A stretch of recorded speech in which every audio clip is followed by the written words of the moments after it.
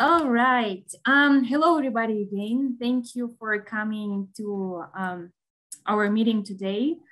It's a panel discussion of building a life in the US, and it's going to be led by our wonderful Jennifer Recretase.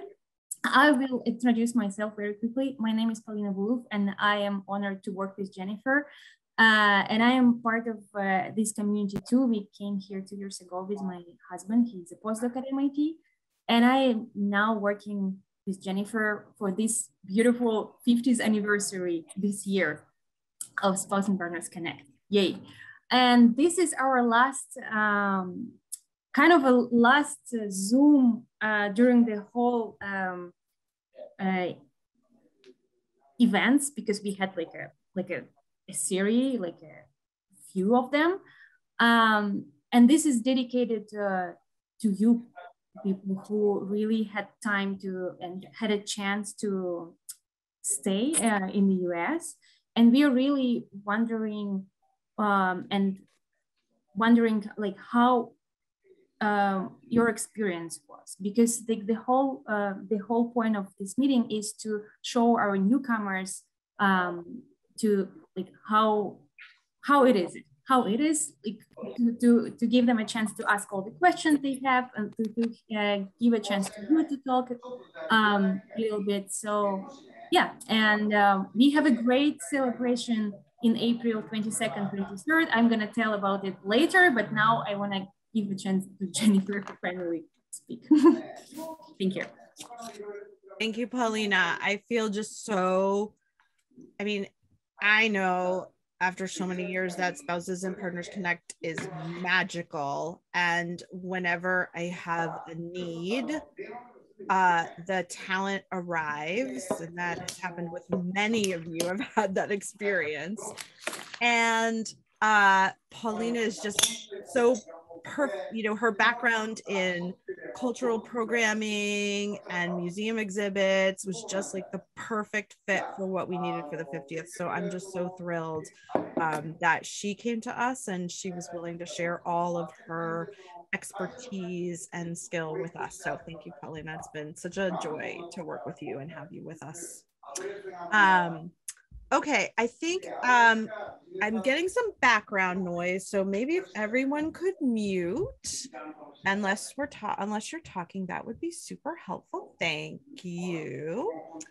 Okay, so we have 1, 2, 3, 4, 5, 6, 7, 8, 9, 10 of our alums who have stayed in the US after their arrival at MIT.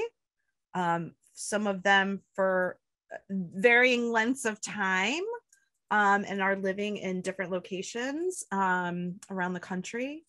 And I'm gonna run this like I usually run a panel, though I've never done that with 10 people, so we'll see how it goes. But usually what I do is I like to throw out a couple questions. I'll probably call on someone to get them started. Then if someone else has a comment or wants to add to that, just raise your hands and we'll have you unmute and share. And then for our current members, I'd love for you to if then when I'm done sort of facilitating, we'll open a little bit for questions from you, or you can start putting questions in the chat. Send a question to Paulina if you want her to ask it for you. And then I'm going to try to keep my eye on the time because I'd love to do some breakout rooms if we can. But let's see how we go. Okay, so my first question by raise of hands for my dear alums. So some of you came to the US sort of knowing maybe that you were going to stay. And some of you, when you came to MIT, didn't know where you were going to go next. So raise of hands if you did not know where you were going to go next after your MIT experience. Okay. All right. That's like 8 out of 10, I think. All right. So, gosh, who do I want to hear from first? Giselle, you're right next to me. You're right kind of across from me. So I want to hear about how that decision to stay So you came, you didn't know what was going to happen after MIT.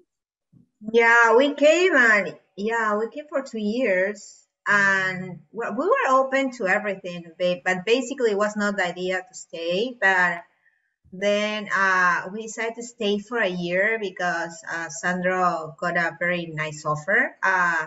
So we say, okay, let's stay and finish to pay MIT so we don't have any debts. So this is what he did. Like the first year we finished paying everything and we were like free. But with this was the idea. But then he started a company with some people that he was working in aerospatial and astronautics. They were doing a research for the next Mars mission, and then this technology was applied for the company that he started. Like I don't know, 11 years ago, 12 years ago. That he sold the company like 2 years ago in 2019 to Roku. So yeah, and now he works for Roku.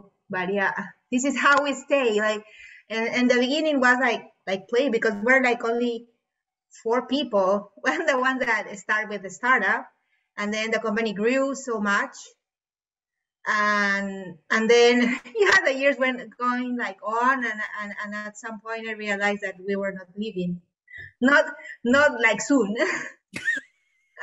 So yeah, and then my kids now they have 16 and the other one is 12 and they were born and raised here. So then you realize that yeah, you made a life here and have 18 years had happened. We just applied to the citizenship. We were like in doubt even for that, and we just decided if we have been spending all these years here, was time to yeah, to be American. So we just applied that. Yeah. So at what point did you sort of go, oh, we're staying? If it sounded a little bit like it snuck up on you. I was like when the company like everything started like a game, because we said we don't have nothing to lose, like with the startup, because we still have our stuff in Peru. So what is the worst that had happened? Go back. We still have our stuff there. And yeah, it was like we didn't have nothing to lose. So everything started like a game, and we didn't imagine that it will grow like so much and will be like successful, that successful. Because a startup, you never know. You like can go wrong or can like it's like it's like playing the lottery, basically. But yeah, and I probably had like when we were here like 7 years or something like that, or 6, 7. I remember that I said to Sandra, we are not living here, so probably we should apply to the green card because. And then we applied for the green card, but late. We were like, okay, you know what? Probably we should apply, or I don't know, 6. I don't remember. But then you know what? I was always thinking that I was going back because I have all my stuff in a container in Lima. And I didn't want to take my stuff here because I thought that as soon as it arrived, I need to go back. So why I will take it? So I decided to take the things 10 years later when I said, you know what, we are staying. So yeah. Okay, what was in this storage container? Like, can you? We're like everything, because we have been married like 9 years before we came to the States. So we have like a life, like a house and everything. So there was like furniture and things. At some point, I went there and said, okay, what I really want. So I put like some stuff and other things. Like I leave them there for whoever want them. But there were things like that were like special for me, like family things, or that I really want with me. So I bring them. I like pictures, like all your story was there. My story was there. So that's the reason. We decided to bring them here. Roberta, I feel like maybe would I be correct in saying maybe the staying snuck up on you a bit? So, listening to Giselle, I have something in common and something totally different. Like, first of all, I arrived in US after a week from my marriage. So even if I had my house over there, and I didn't even open some of the wedding gifts, you know, because I knew that I was coming here. I was not bringing here because we were staying 1 year, maybe 2, because my husband was already here from a while, so he was finishing his PhD. And I was on a leave from my job in Italy. And I didn't know that then he was going for the postdoc, research scientist, and more and more. So there was always the feeling that we were going back. And in the beginning, I actually didn't want to come here because for me to leave my family and, you know, my house, my life, my friends, and everything, it was a lot. But, you know, 1 year of experience, it was also exciting. And I do remember my husband that was going to say, I know you are going to love it. You know, you are going to meet a lot of people from everywhere. You are really going to enjoy it. And what happened to us was that after 8 years for me here, we had the opportunity to go back to Italy, and it was a really good opportunity. So, and I was, you know, happy and sad because I was going home, but I was leaving a lot that I knew here, and I had my kids here. I had experience with we were saying my Cambridge family. Just a second, sorry. Sorry, I have some noise in the back. So when I went back, it was a shocking experience. And I remember what Jennifer said, remember to be ready to have your cultural shock reverse when you go back to your country. And I was missing some of the life that I was having here. And even there, so I was thinking we were going to stay there for good, but again, we had the opportunity to return to US. So right now, this is my second section of 8 years. So I did 8 here, 2 in Italy, and 8 here now. And this second time has been a totally different experience for me because I arrived that I already knew what I could find.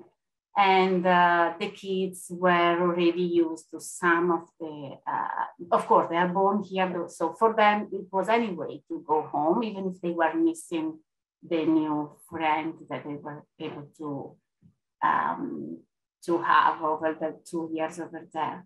And I always have the feeling, so I understand Giselle when she say, we have our stuff there, we have our house there, because I have the same. I still have some of the wedding gift to open, you know.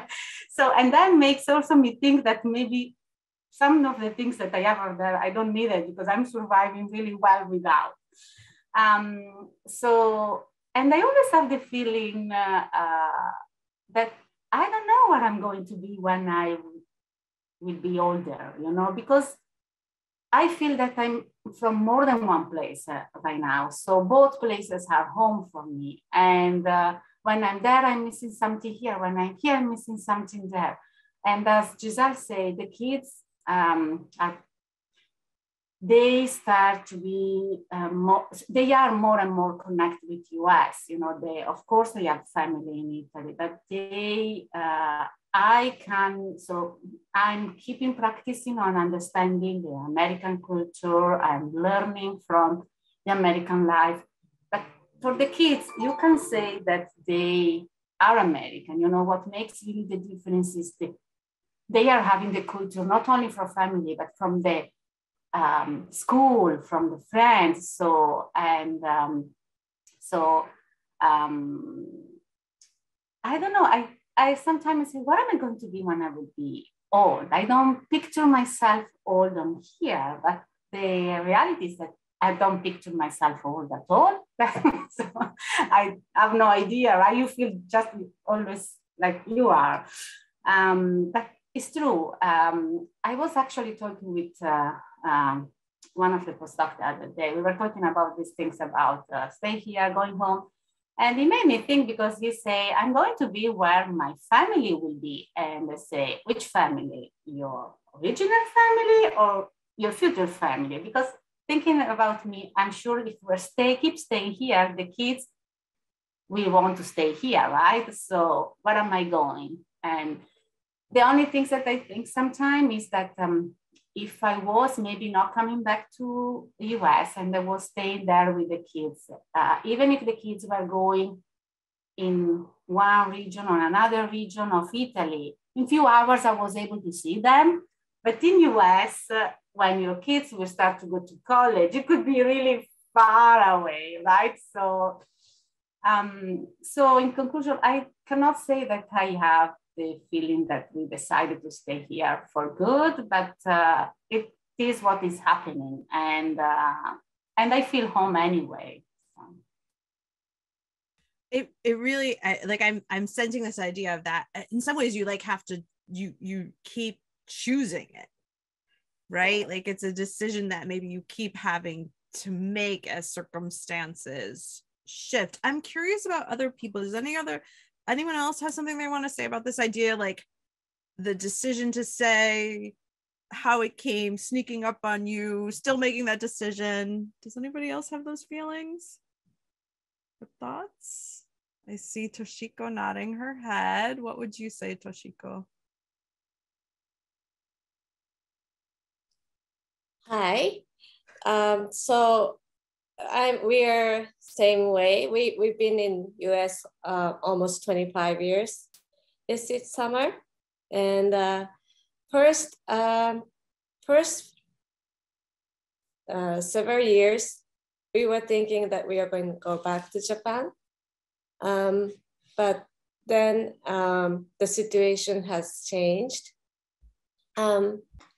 Before, many Japanese researchers would come to US, do postdoc several years, like 4 or 5 years, submit some papers to a journal, and then they get position in Japan, like if you're lucky, full professor. If you're not, then still you get associate professor position.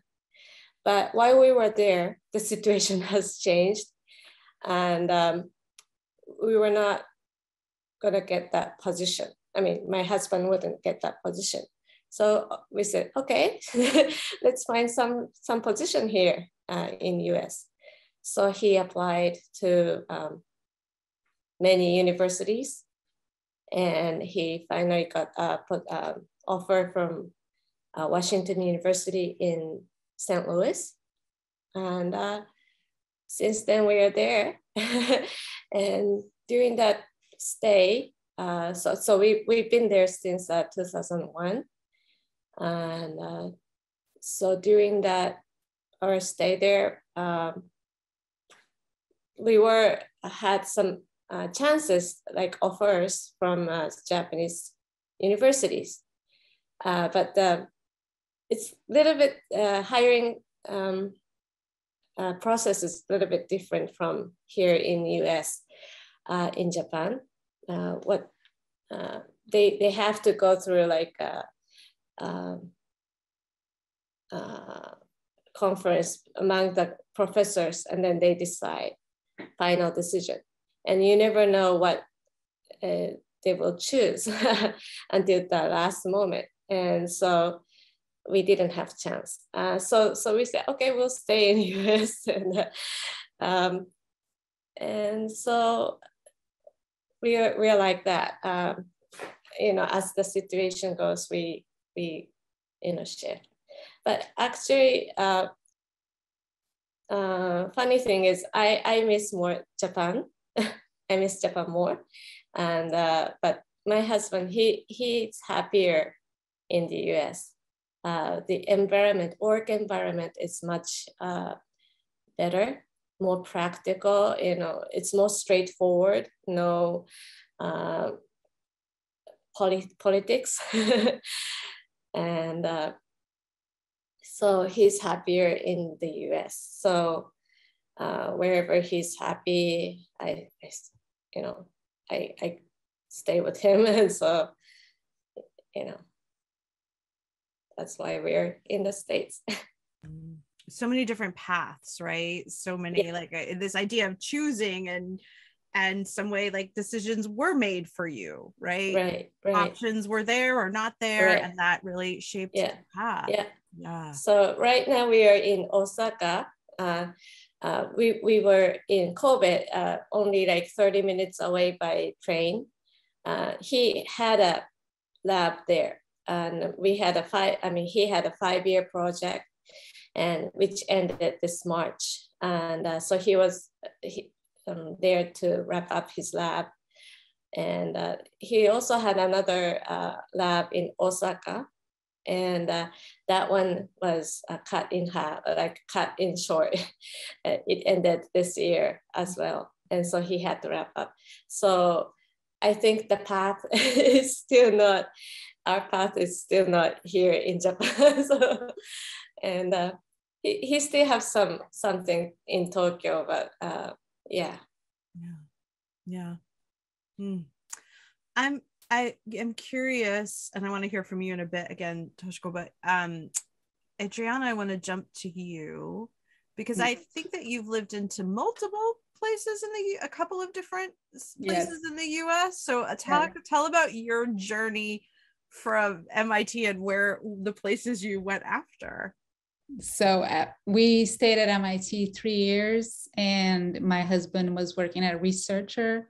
He was not a student, so he had a job there as a researcher. And after 3 years, he decided we need to get something more stable. We need to get a green card to see if you're going to stay here in the US.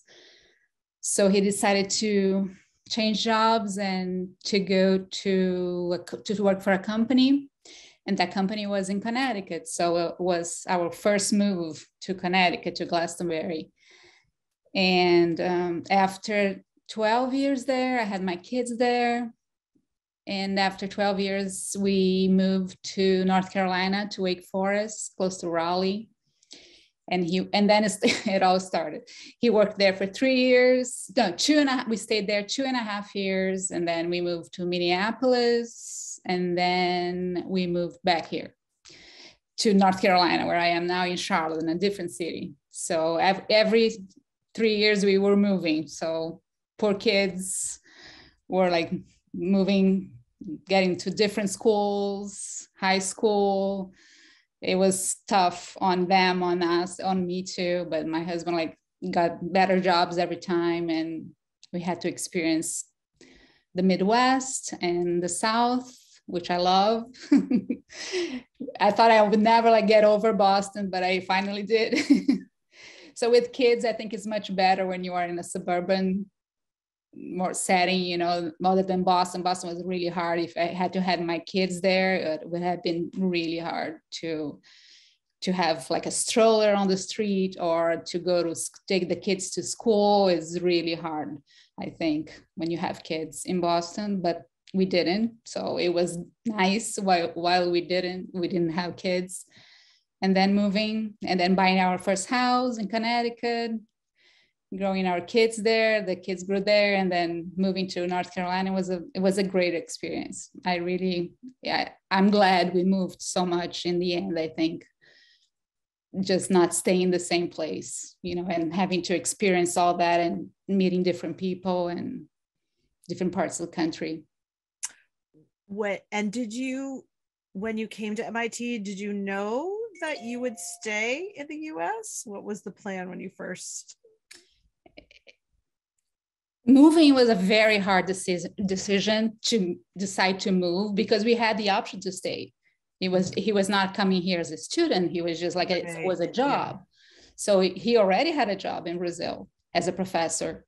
So quitting that, and it was a very good job, quitting that to come to MIT, it meant that we kind of have to start everything again in a way. We had just got married, and we didn't have anything. I moved here with 2 suitcases, right? To start my new life. I don't have a place to live. I have to find an apartment. I have to, put furniture inside this apartment and start our new life. And so after the 3 years that we spent at MIT, from 98 to 2000, right? The decision of going back wasn't really a decision, because things were not good over there in Brazil. He would have to get maybe a lesser job than he had before, you know? And then here in the US, things were progressing. He was getting like making more money, you know, working for a company, and he wouldn't have the same in Brazil. So the decision was, we have to stay. Mm-hmm. You know, not that we have to stay, but we kind of like, it's good here. It's like, it's progressing, it's getting better and better, right? Why we would just cut this and go back to Brazil, you know, after 3 years. We like it. We're just starting, and couldn't be better, I think. And so we stayed. All right, I want to hear from you about sort of, you didn't think anything could be Boston, and then you're like, the South is your happy place. And then I want to hear from other people who've lived in other parts of let's hear that. Like, let's hear that story. What? I want to hear about sort of, you said that Boston, like you didn't think you would like a place better than Boston. Yes. But you really like North Carolina. So tell us about like, well, the weather for starters, right? The weather is so good here. Right. The weather right now is just like, it's 3 weeks ahead of you guys. I mean, like, it's already spring. It's warm. We are wearing like short sleeves, you know, outside, and the weather is so good. So Boston for me was, oh my God, you have everything there. You have public transportation, can go everywhere. You have many things to do. But like I said, with the family, little kids, like, it's not to me, unless you go to the suburbs, you know, where you have more space. But Boston itself, the city, wasn't. So coming to the South, like, people are so friendly here, and the weather's so good. That's why I like it. I cried a lot when I left Boston to Connecticut, you know, just like to the other side.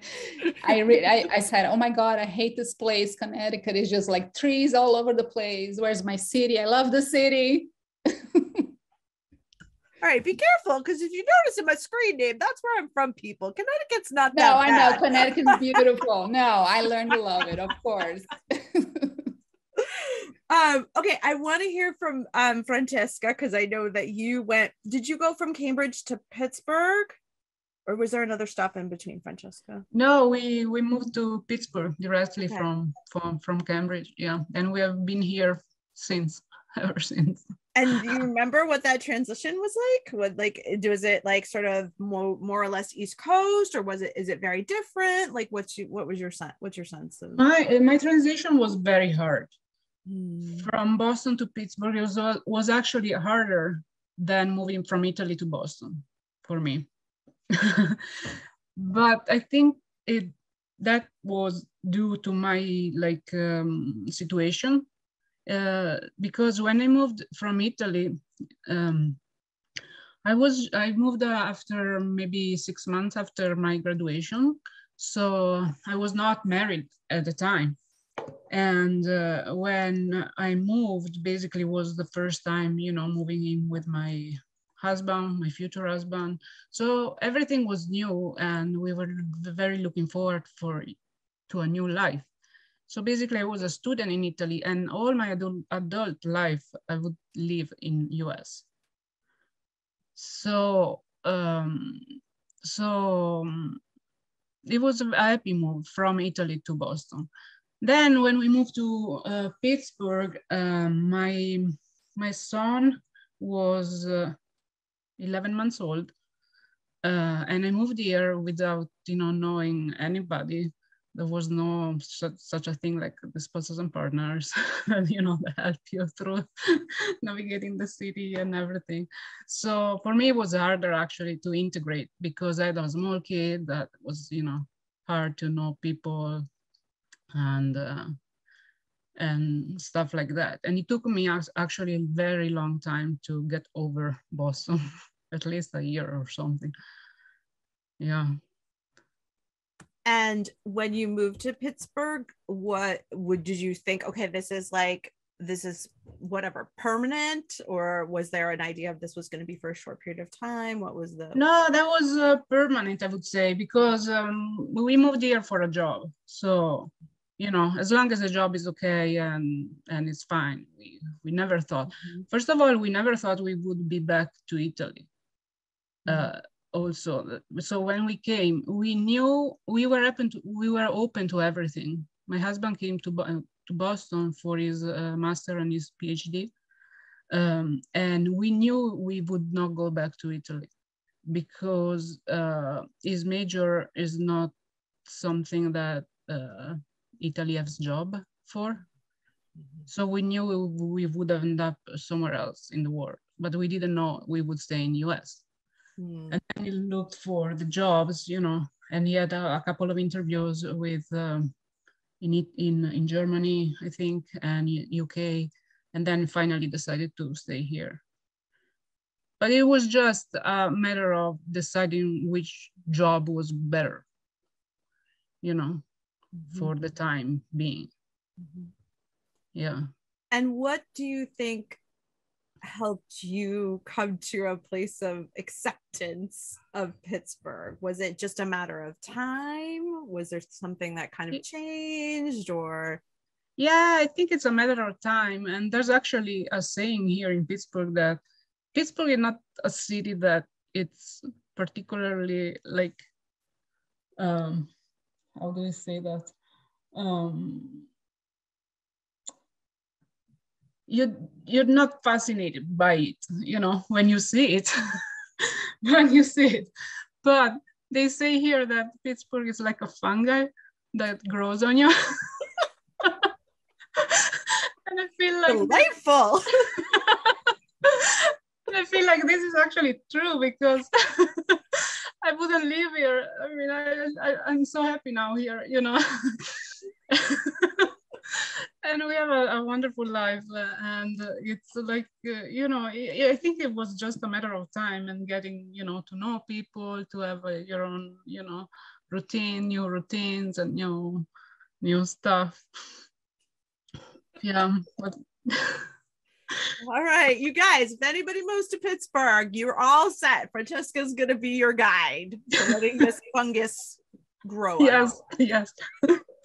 I would like to jump to Marseille because I think she has to get off in a couple minutes. So I want to hear a little bit from her. Because you stayed at your husband stayed at MIT, correct? Yes, we stayed. I rescheduled my appointment. I had the COVID vaccine second booster, so that's okay. I can stay now. Okay. You're okay. Yeah. So I'm good. But yeah, okay.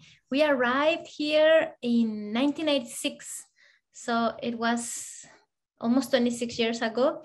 And like everybody else, I think it was, oh yeah, we're going to stay here for 2 years and maybe the PhD, because you have to do the test, no, to see if you get into the PhD. And then he got into the PhD and like, oh yeah, we're staying here 4 more years or 5 more years, and then we'll see what happens. And then here comes okay, now he's doing a research position, and now he's doing a postdoc position. And so the steps until finally it was when he started working as a professor, it's like, oh, okay, now I can say that we're staying here after, I think, 11 years or something like that we were already here. So we were in a temporal situation for a long time. So we never got like, oh, no, we don't know we're staying, so we cannot do this, or we're not staying, we don't know what's going to happen. So after that, when he started working as a professor, that's when I really felt like, this is it, we're staying. And then we moved from Cambridge to Arlington, so it was not a big move.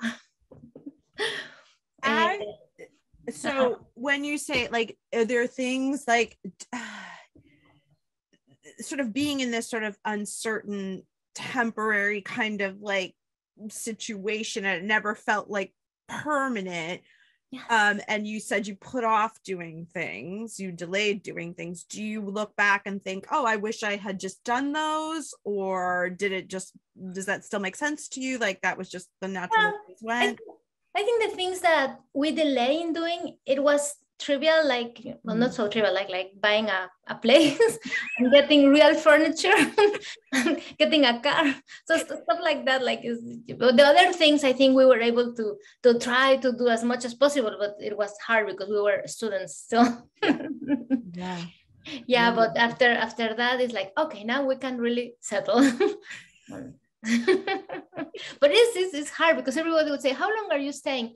2 years at least. How long are you staying? 5 years at least. No, like, we would be upping, and now it's like 26 years. It goes so fast.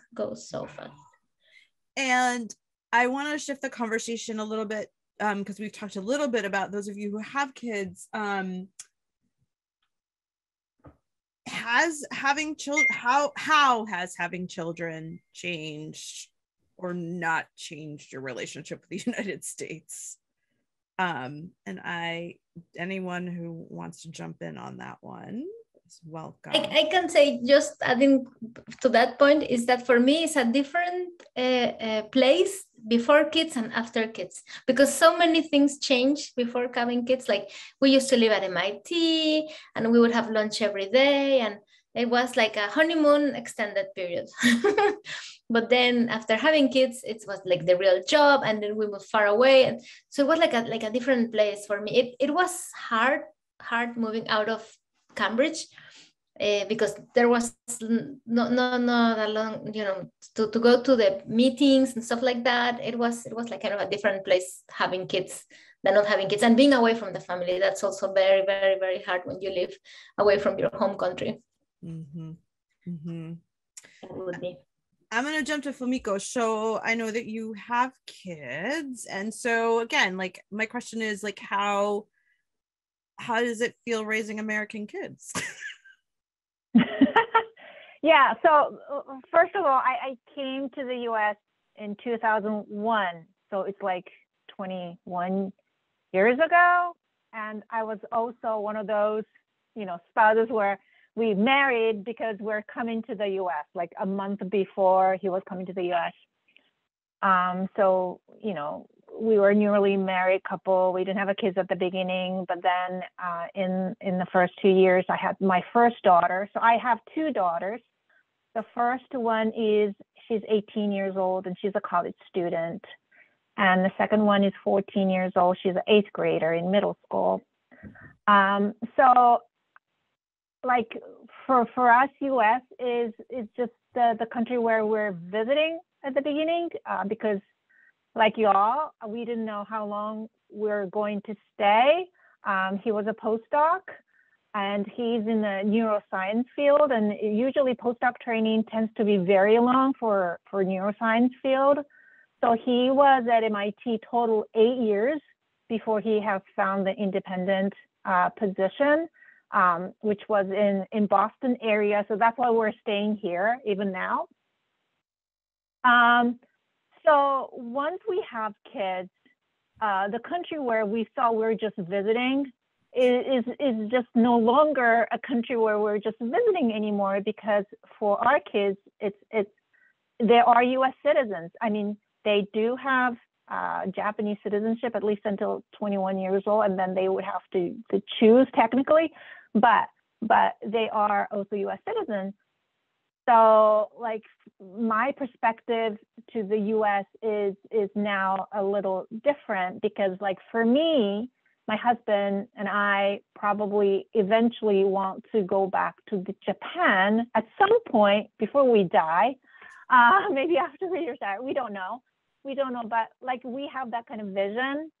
But for our kids, they don't. Like, I mean, they would love to visit Japan, but they don't necessarily want to live, have a job, because like, even though they can speak Japanese, because they're, we talked in Japanese at home, so they trained to speak Japanese, but like culturally, they have like a US cultural background, and they can speak better English than Japanese. They can read English better, and from the old aspect, for them, this is the country where they would likely want to live. Of course, they don't know if they marry to someone who travel around the world, they may end up living somewhere else. But yeah, so I don't know, like someone mentioned about this, but I also feel like when they go out of college and they become independent, they get married, they likely live in this country, but then we may end up living in a different country where visiting our daughters is not going to be that easy. So when I think of that, I get quite sad. But, you know, I want to respect where our daughters are going to live, because that's how my parents respected our lives as well. Yeah, I guess it's hard for people who have been living like our lifestyle, where we have kind of two homes, right? Yeah, so that's how I consider this country right now, not just where I'm visiting anymore. Yeah. It is a journey. It's a process, right? And how that, yeah. I mean, I just keep thinking about this French woman in the group who, she lived in the US for 15 years, like had her kids here. And then during the pandemic was like, I'm going to move back to France.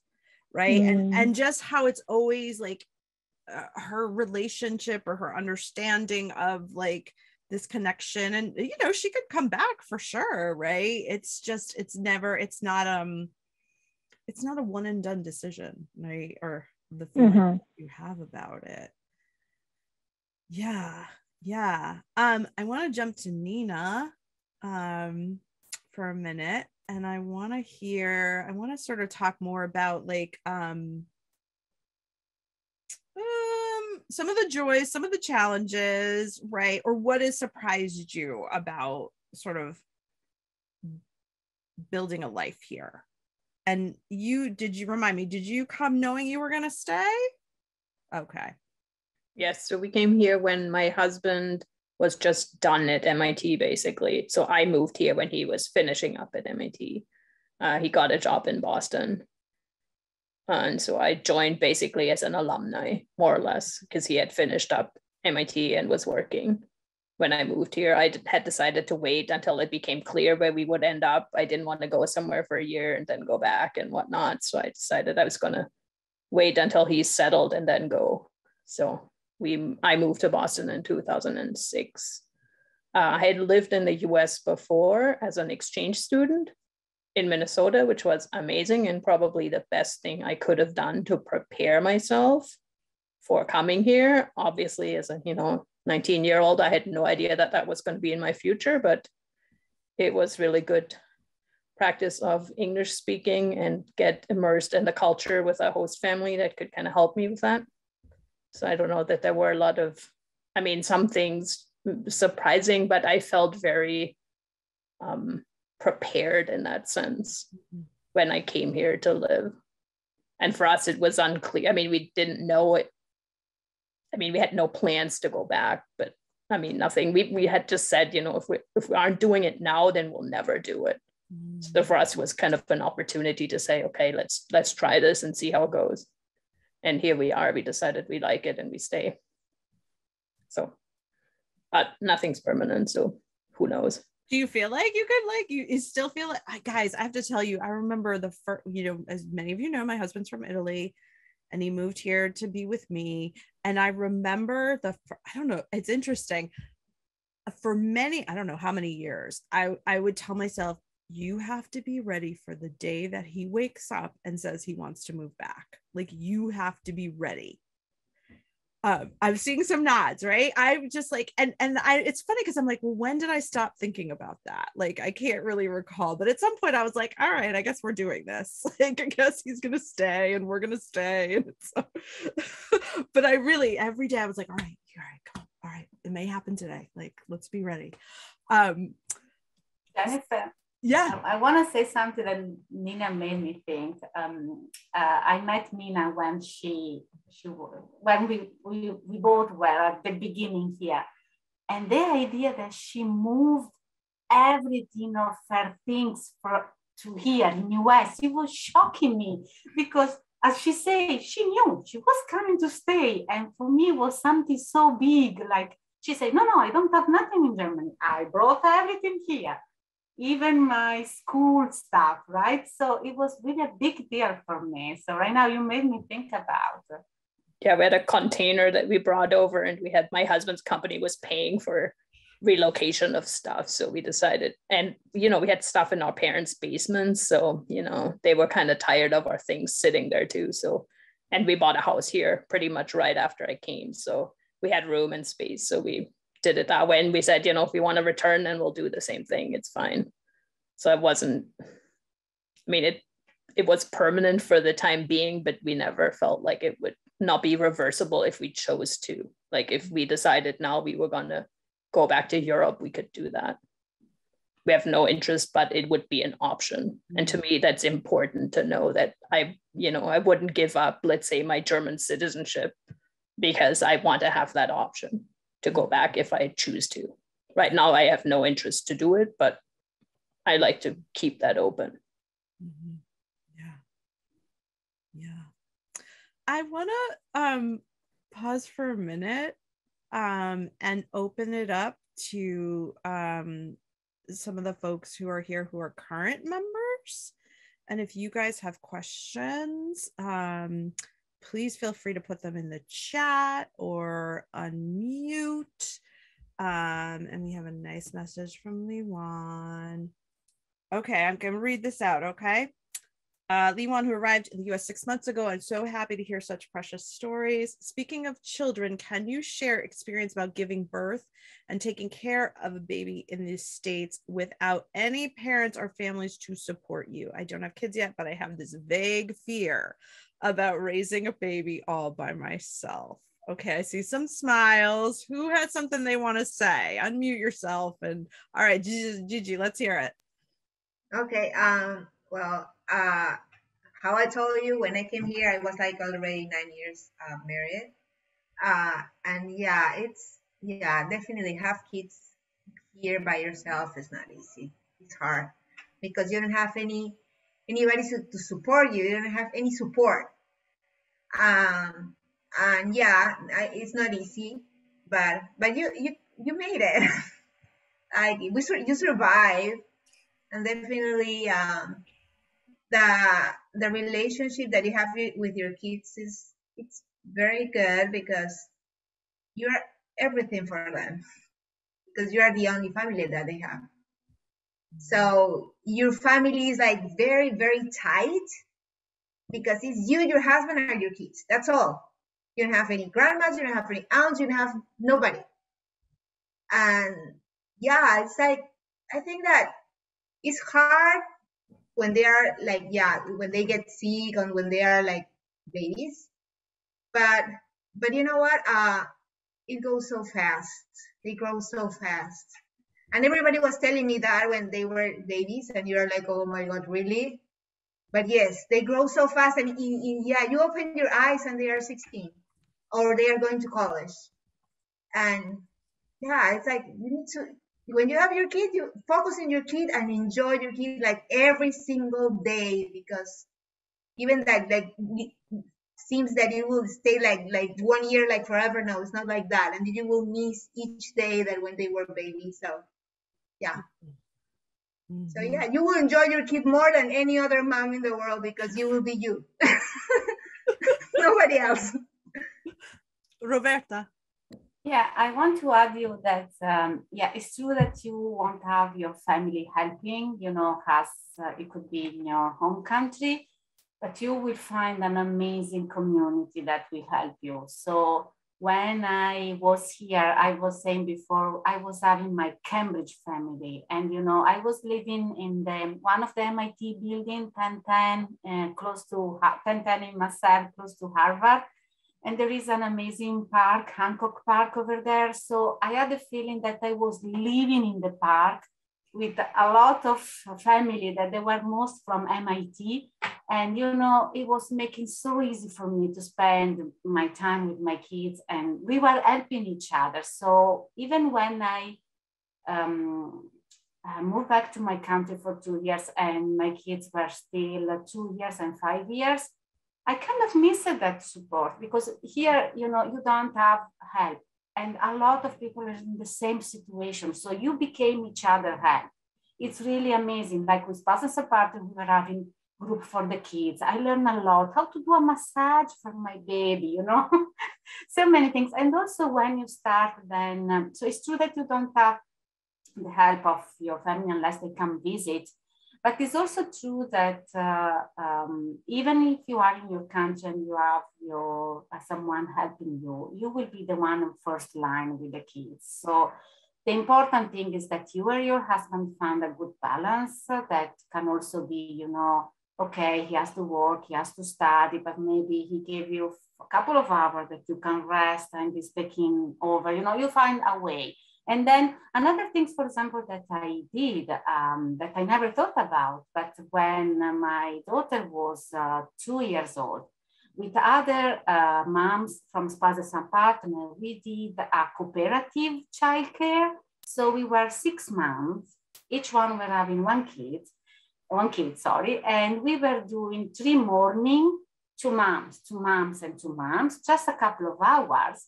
So we were having a break, and we were also learning how to be without the kids, because it's also difficult to stay far from there, right? When you are, it's so intense.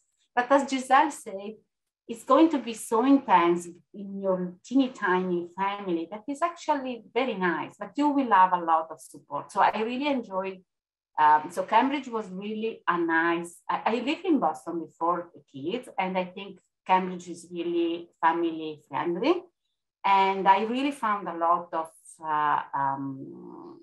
help and resource. And even I learned how to do the Easter hunt with the kids, you know, something that I never did. And then you start with school. And when you start with school, you learn a lot because you start to really connect with the American style, American culture, and you meet other people that are maybe from, they are international, maybe not. So it's really a keep growing and learning experience. So it's true, it's intense and it's difficult, but it's nice. I like to say it's the hard I choose. When it's a hard, you know, when I'm frustrated or it's having a hard day as a parent, I'm like, okay, this is the hard that I choose to do. Giselle, you wanted to add something? Yeah, I want to add something. Like, I feel that if you have kids and you, as a foreigner, stay in Cambridge, I think it's a great idea because there are a lot of people that are from other places. When we moved to Arlington, for me, it was like, even in the next town, it's like another country. It's like, I was like, this is not the Boston that I know. It's completely different. And I moved to a part of the town that is very towny. So make friends was almost impossible. The people is super close. And I said, okay, when I go to the States, I want to have like a lot of, well, if I stay here, now I want to be like, I have a lot of American friends and make American friendship. It was almost impossible in the beginning because the people were so close. They were not interested in being your friends. And in Cambridge, and I was coming from MIT and from Cambridge, that there were a lot of people that were coming from somewhere else. So everybody was way open-minded, and it depends where do you live in the town, because if you live in Arlington, like near Arlington Center or near like East Arlington, is another world. It depends which part of the country, of the town. But the part of the town that I choose to live, in the beginning it was very, very difficult. I was not able to understand the people, why they act like that. But they were so cool. They were people that they live, like, were they born there and they live there and they went to school there and their kids were going to the same school. So they were like super, and went to the same places. So it was like very, very, they were very tight. And the only people that are very close, I have a 4 friends that are from the States and are my best friends here. Like, they were not from here. One is from Ohio. The other is from USA, Virgin Islands, and the other one is from Lexington. They say that is the only local. But people from Arlington was like, they were so close. So I think that it depends experience, and it's amazing that in the same, like you say, both, no, it depends where you are. It's amazing, and Arlington is like 15 minutes away from Cambridge. So yeah, it depends. So that makes me jump to a question about making friends with Americans. All right, Adriana's written shit. All right, go ahead. You're like, I got something to say. I think is like Gisela said, it's very hard because people are tight. They have their own friends, they have their family. They're not interested in you. So that's why it's really hard. So usually all of my friends usually are from another either state or country usually, because then people relate to you. They know how hard it is to be from outside when you don't know anybody and they want to connect. If it's just like, even in Connecticut, I used to live in Connecticut, everybody was from there. They grew up there. They're like, the family is there. They don't have time for you. It's really, really hard. They don't understand sometimes why you don't do certain things, right? You don't behave the same way because you have another culture. So they don't, or maybe we don't understand very well the American culture yet. So you don't know how to infiltrate. And I don't know. Mostly all of my friends were from another country, most all the time. So I just think that's so interesting. Like from South Carolina to Arlington, it's right. It's the same thing. Does anyone else want to say something? Have something to say about that, Nina? I have most of my friends now from work. So it's kind of a community there. And so then my friends come from that environment. So I work at the aquarium. There are people that have lived in Massachusetts all their lives, but a lot of them are open-minded and interested. So I've felt it was easy, but I got a laugh when they talk about how diverse the aquarium is. And I'm like, yeah, you're not. You have no idea. Like, everyone's from the US. This isn't diverse. Like, you don't know what you're saying. So I wish I could like put them all in the MIT environment for a little while, just so that they understand what diverse means. Roberta, did you say the fishes are diverse at the yeah, the fishes are very diverse. But I agree, when you start working, so I agree with Giselle, and also I had the experience that I left Cambridge and for 2 years went to Italy. When I came back, I moved to Arlington, and I had the experience in Cambridge that every day there was someone new, right? So you were the new one only for one day, maybe two. Here I had the feeling that we were the new one for a while. But I like anyway the place. And then I started to, with the kids doing activity and the scouts and this and that. And, but it's true, when you start working is when maybe you connect more. I connected more with more American, and also it was, again, another experience for me to learn from them, to better deal, to better know the culture. So, and I had really good friends that I made at work. So. Francesca, did you want to say something? Yeah, I just want to say that that happens in Pittsburgh too. I mean, people from Pittsburgh, are born here, grow up here, and they end up staying here. And they're very, happy about that. And it's hard to make friends. And it's interesting that one of the American friends that I have, she's actually a special American, I call her, because she moved like 13 times in 9 years. So even though she moved only within the United States, she has the experience, of going around and having to meet new people. And so I think that opens up your mind a little bit. So I don't think it's a question about being American or not. It's more like what experience you had until that point of your life.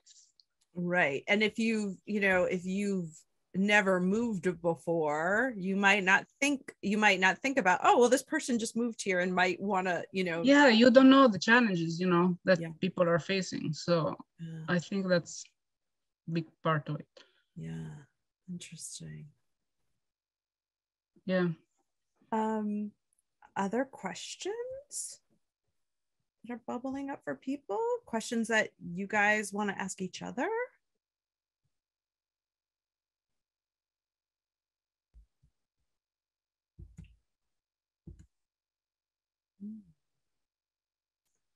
I'm curious. I don't, is there something that people want to share that we haven't talked about yet? Like something that you'd like people to know that hasn't come up? I think I can share, for example, for our kids. For us, it was a transition, no? Like we grew up in another country, and then we arrived here, and that's like I know this is my home and everything, but still, like, you know, it's I have been here more years than I have been living in Mexico, but still you have that sensation. But for at least for my kids, I remember one time my daughter said, you know, you are raising a Mexican in the US, no, because we have some value or some customs, some differences, right? That we require. For example, in Mexico, when you arrive at a place, you greet everybody.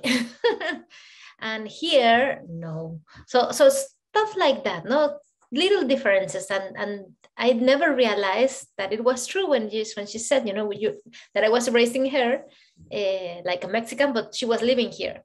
So sometimes I think for the kids can be a little bit no, not hard, but just different, the experience that they, but in the end it makes them more they have a bigger perspective, no, like it's a good thing in the end, but it's also something that take into account when you have kids here.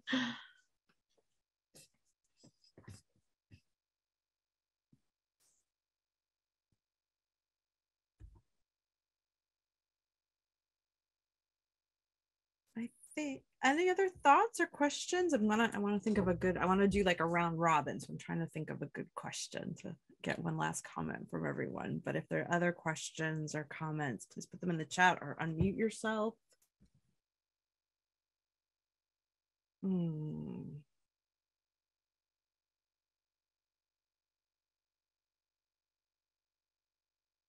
I want to ask you, like, what's the hardest thing, or the hardest thing about living here, or the most joyful thing about living here? But I suspect a lot of people. Oh, that's interesting. That's an interesting question. Okay. There you go, Paulina. Let's hear from everybody. I wanted to say, like, what's the hardest thing? What's the most joyful thing? But we all know that, I think, I mean, tell me if you unmute if I'm wrong. You know, the hardest thing is like being really far away from the people you love, right? I mean, that's the hardest thing, right? I'd like to hear each one of you answer Paulina's question in the chat, and also something that you really love about living here, like love about your town that you're in right now, or something about the US culture, or something about your American experience. All right. If you're ready, just raise your hand, or I'm going to start calling on people. I'm going to give you a minute. All right, Robbie, let's hear it. Roberta. Yeah, so as I say, I think the difficult part is to be far from your family, especially when you have 2 years of COVID where you cannot go anywhere. That was really something that you realized, oh, I'm really far. I can't really swim to go back, right? So I have another way. And the amazing part, that something that I keep enjoying, is the fact that I can meet people from all around the world. This was not going to happen to me in another place. So this is really something magical. And I have the chance to know more about myself doing this, with this connection.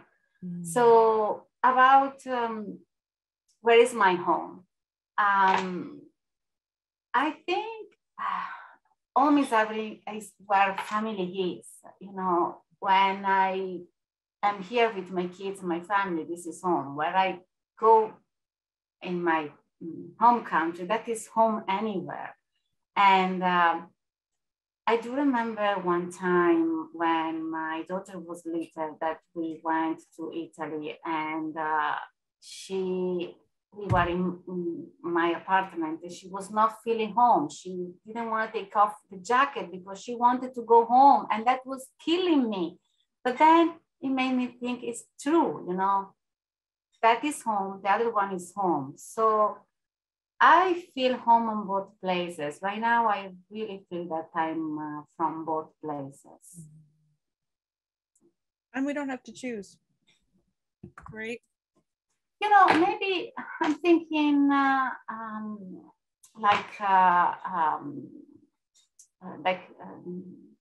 who say that she thinks about when she's old to go back to Japan. I'm thinking the same, you know, because even like Marcia said, even if I spent a lot of years here and I became America, but I know that I'm Italian, you know, because that is where I grow, that is my culture, that the way that, as Marcia said, I like to greet people, and so all the things that you are. But at the same time, I absorbed a lot from the kids, and so yeah, maybe you don't have to choose. And what I always say to the kids, because sometimes they say, oh, we miss the friends here, and then if we go there, we miss the friend from the other place. And I always tell them, you're lucky, you know how to live in two different places. This is a plus.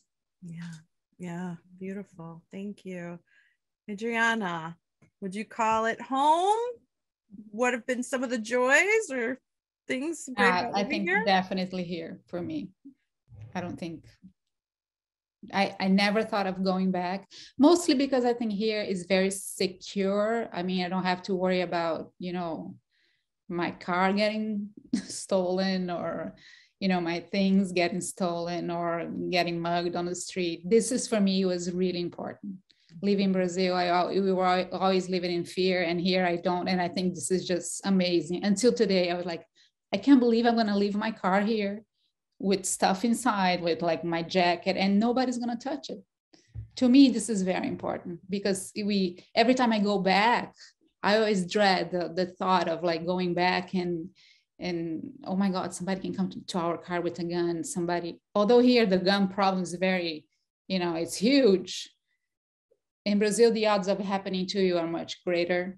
So I never feel secure there. So I never enjoy much, maybe because where we live in São Paulo is so big. So coming here to me, just like living free in a way, not worried about if I left my door open or not, you know, this is for me. So I feel home here. And of course my family's there and all that, but I got used to it, and Yeah, I like it here a lot. So, because that's a big reason for me. Yeah, thank you. Francesca, what about you? I definitely feel home here compared to Italy. And I don't have dreams of spending my retired years there. I mean, I'm happy here. And it's definitely, I don't know how, I mean, it changed. I think it's because, you know, for me, it was a very big distinction between life in Italy as a student and then life in US as an adult. So although I have like good memories, you know, from Italy and, you know, family and friends, you know, from childhood, which, you know, they're good memories, but my adult life is here. And I want to stay here. And wow, I mean, for those of us, just make me think, Francesca, about like, for those of you who have lived in the US for a long time, and I think about this like in terms of my husband, sort of the Italy of the 1990s, right, is not the Italy of today. And so maybe we could say the same about Brazil or many other places, and Japan. And so like going back it's a different country, and right, and that's weird too. Like yeah. Toshiko, let's hear from you. What about your feeling of home and joys of being here? Oh, you gotta unmute. There you go. Yeah. Okay. So for me, home is still Japan, and the home in St. Louis is like my base. My husband thinks differently. He thinks that home is St. Louis, where our house is. The life over there is quite different from what I was brought up, and from Boston too. So I'm from Tokyo, which is a very, very big city. And Boston, it's size-wise, it's not that big, but still it's a big city. And St. Louis, it's small. And and we don't have any Japanese food store. So we have to travel long distance to get what I want. And many times there are the thing, I can't get them. And and we have to have car to go to anywhere, which is very different from Tokyo and Boston. So it took me more than a year to get used to the lifestyle over there. And so still, I feel, it's my base, but home is here in Japan. But what I like about St. Louis, people are very nice, very friendly, and caring, and a lot of nature. So there are good things too. But sometimes I miss a big city, and so it's a good thing that we get to get back to Japan at least like twice a year with my husband's work. So let's do some shopping, some H Mart shopping when you come to Boston, okay, Toshiko? Well, then bring an empty bag, bring an empty suitcase so we can fill it, okay? Yeah. Gigi, tell us about sort of what's home and the joys of living here for you. I think that now it's here, having so long. So yeah, even when I go to Peru, I like that by the third week I feel that I want to go home because here is my house, and it's weird. And yes, on the other side, it's not a country that you left 18 years ago. You still idealizing that your friends, they evolved, they have they had a life during these 18 years. So everybody changed. Everything changed so it's not the country that you left. And you need to realize that, no? Definitely. Yeah, my life my friends are here now. I think that I came here in my 30s. I was like 30 or 31. So I feel that it's different when you come here in your 20s. I have my twin sister. She moved to Germany when she was 19, and she studied there. So I feel like her perspective as a foreigner is different than mine. For her was easier to become like more German than me to become more like American, because I was like already I was already in my 30s. I was like already a full-grown person. When you are 19, you're still moldable. So, and I feel that it's completely different your experience if you come here like in your early 20s, or you have here when you are 15, for example. Experience is going to be different, and the feeling that you have is going to be different. I will always be a foreigner. I will always have an accent. Everybody always will ask me, where are you from? And it's hard because, okay, where I am from, I don't know where I am from now, because I am from Peru, but I am from Arlington, I am from Boston. This is home now. So it's hard when the people ask you, where are you from? Because I'm from here. I feel that I'm from here. My kids are like from Boston. They think like a New Englander, the way they act. The things they like to eat. So definitely. It's weird. That question is, I mean, and my husband gets that 25 years. He's been here 26 years. Same question. Where are you from? He's like, North Andover. They're like, but no, where are you really from? Right? Every time. Marcela, tell us about your feelings about the word home, and would you describe yourself at home and the joys of being here? Yes, I think like Robbie said, like this is home. I go to Mexico, at least once a year, sometimes twice, sometimes 3 times. During COVID, we didn't go at all. But this is my home. We arrived, I was 24, so I was in my 20s, and I did the citizenship and everything. So I feel like maybe I have 2 homes because when I go to Mexico, it's like normal, and all my family is there. So it's very, you feel like home, but this is home. This is my house. This is my kids. This is where we live, and this is, which I also love. I appreciate what Adriana said, that here everything is so safe. You don't worry. Your kids are out and they're taking the bus, and it's fine. Like, the only thing that I worry is that my son, he's very fast, and like, be careful with the cars. That's the thing that's what I worry the most. No, but that somebody is going to, do something to him. No. So that is some of the very good things here, and also the opportunities that you have here. Like, when I arrived, I had an F2 visa, so I couldn't work, and I couldn't study. But if you try, if you really work hard on it, then you can apply to become a student, or you can start volunteering, and then later, like, I think, Nina, no, that's how you started. I remember you went to the aquarium all the time as a volunteer, and now you have your job there. So there are so many opportunities here. Like, that is one of the so good things, being safe, opportunity for growth. People are amazing, and we have this resource about spouse and partners, which was great when we arrived and didn't know anything. The internet was not that big. that sounds like, the Stone Age.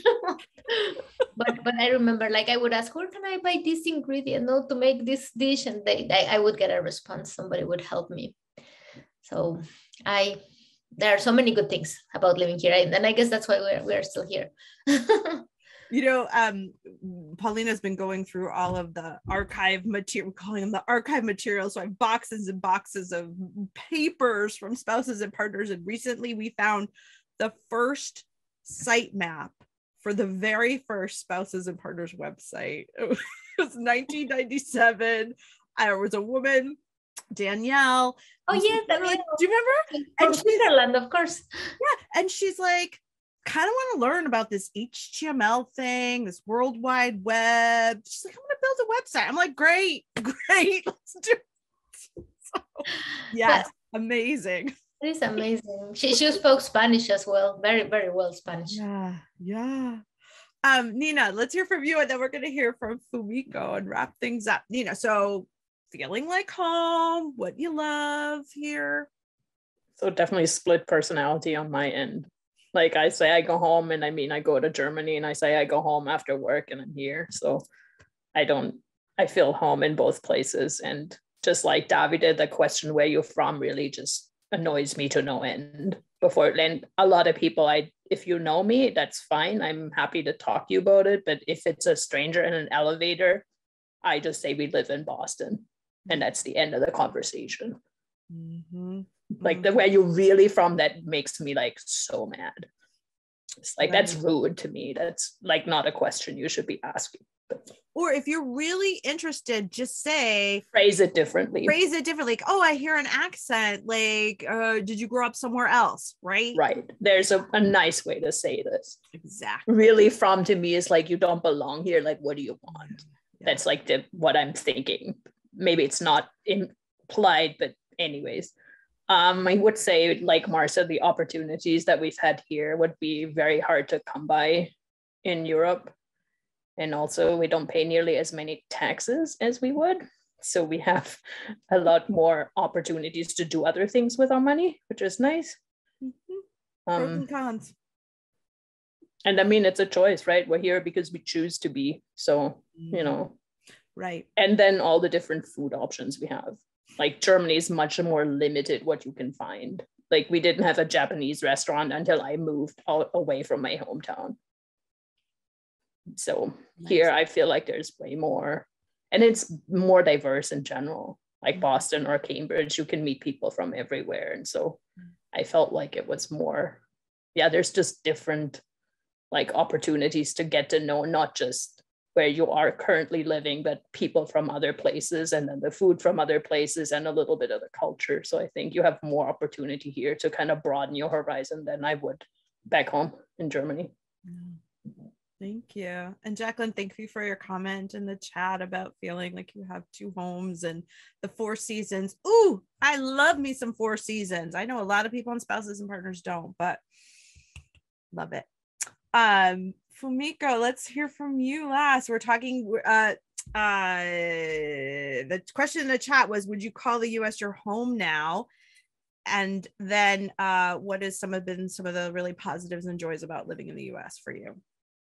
I mean, I think I would feel pretty much the same way as everybody else has been feeling about, you know, the home. Like we feel home, like both country as a home at this point, because like Japan is where my sister lives, my parents lives, my husband, brother, and his parents live. So all the relatives and someone who are very important live, and that's where we grew up, and you know, so it's definitely home. I mean, if we go back now, we can immediately adapt to the culture and we can just live, you know, as if we have been living there. But at the same time here, you know, we've been living here for 21 years. We have kids here who are raised in this country, and my husband and I both have a job, and you know, we bought a home, and we have friends, and you know, I have coworkers that I have worked for 20 years, so it's definitely home too. So I guess for me, you know, I can't choose either one as a home because both are home, and maybe I should feel lucky to have two countries as a home. Yeah. but it's you know, it's not easy, but I just try to feel that way so that I wouldn't have to choose. I just accept the fact that I cannot choose, and I would accept both as my home. Yeah. And you know, about the joy of living in this country, and when I think about joy, like for us, it came after we went through all the challenges and difficulties. I mean, it is some way it's fun to live in this country where there's a lot of nature, a lot of place to hike, you know, there's a lot of fun stuff. But for us, like for me, especially like when I came to this country with my husband, I had nothing. I didn't have any job. I didn't know what to do. I had no idea where I'm going. My husband was too busy. He was in the lab from morning till night. I had nothing to do.